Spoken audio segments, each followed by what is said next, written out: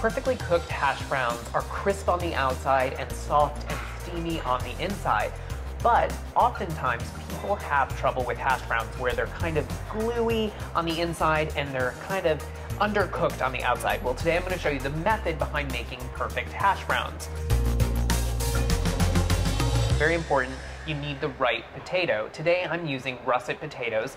Russet potatoes are great because they're low in moisture, and that will help you to avoid a gummy, soft hash brown. So make sure you peel your russet potatoes, and I have about 2 pounds of russets right here in front of me. And now you need to grate the potatoes. If you really wanted to, and you wanted to work your arm muscles, you could use one of these box graters. You want to use the large holes on the box grater, but today I'm going to be using a food processor with a grating attachment. Take your potatoes and make sure you cut them into nice sized pieces that will fit into the tube of the food processor. And it really does make short work of grating the potatoes.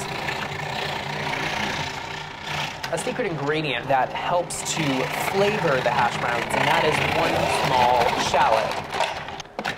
So there you go. One little trick here in making hash browns, taking the potatoes and the shallot too, and plunging them into water and almost washing them in water helps to remove any excess starch. And that starch is what gives you that gummy, gluey hash brown. So gently nudge the potatoes around in the water, and all of that excess starch is going to come off of the shredded potatoes. So now fish out the potatoes and place the potatoes in an even layer on a clean linen towel, and we're going to squeeze all of that excess water off. So you want to squeeze the potatoes out, making sure you get most of the liquid. You want to leave a little bit behind so that the mixture stays together. Now, look at all of this starchiness that has come out of the potatoes. This is really what you want to eliminate. Just for a little bit more flavor, we're going to add some herbs. Now, you can use whatever herbs are your favorite here. I really like thyme, and rosemary would be great. And just give this a quick chop. Have a pan heating over medium-low heat. So herbs in. Season your potatoes liberally with salt and pepper. And stir this together, incorporating everything. And now to my nonstick skillet here, I'm going to add a little bit of safflower oil. Take a 1/4 cup measure, and you want to firmly pack in the potatoes and drop this right into the pan.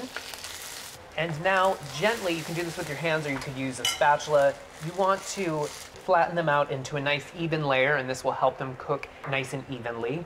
And these will take about 8 minutes on each side. You want to make sure that you monitor the heat. It's not too high so that the outside doesn't burn before the inside gets cooked. So 8 minutes, resist the urge to flip them until you're ready.